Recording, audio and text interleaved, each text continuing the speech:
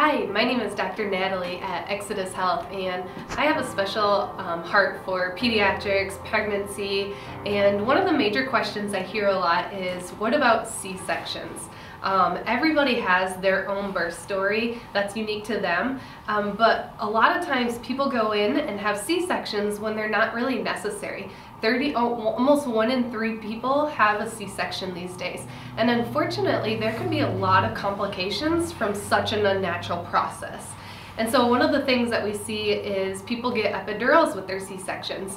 Women and the moms, they'll get a lot of pain from that. They'll get the back pain, they'll get numbness down their legs, and then they start having these lifelong issues from this one event.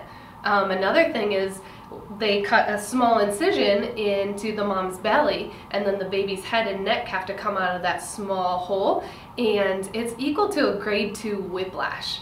And so it's really important for the mom and the baby to get checked after any birth, but especially if you have a C-section. We deal with a lot of moms like that, and we can definitely help you and take care of those issues.